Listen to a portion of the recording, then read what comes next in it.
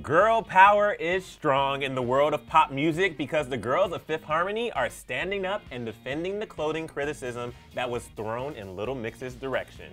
Little Mix got a ton of flack on their provocative outfits from a couple of weeks ago, and Fifth Harmony has the right response to all their haters. If anyone knows about provocative clothing criticism, it's of course the girls of Fifth Harmony.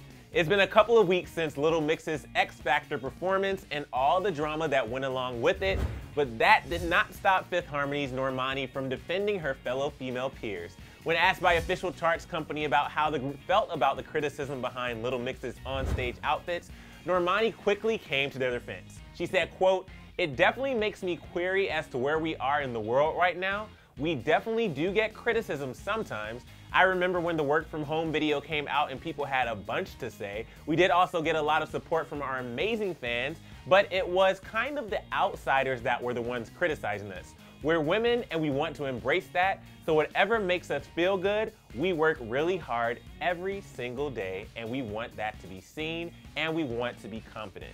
If I want to wear shorts or a crop top, that doesn't necessarily make me a slut. It just means I'm confident in my body because I work really hard for it." You better preach it, girl. On top of Normani's defense, Ally also opened up about her hopes and dreams of collaborating with Perry, Jessie, Jade, and Leanne. The singer told Digital Spy that she and her fellow bandmates would, quote, "love to team up with Little Mix." Wait, what?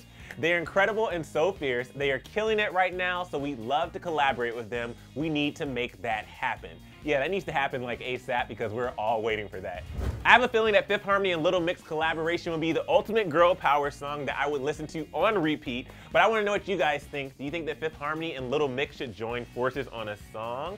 Leave your thoughts in the comment section below, and when you're done with that, click right over here to check out 10 German candies over on Cheat Day. And of course, don't forget to subscribe to Clevver News. Thanks so much for hanging out with me. I'm your host, Emil Ennis Jr. I hope you have a wonderful day. You can find me at Emil Ennis Jr., and I'll see you next time.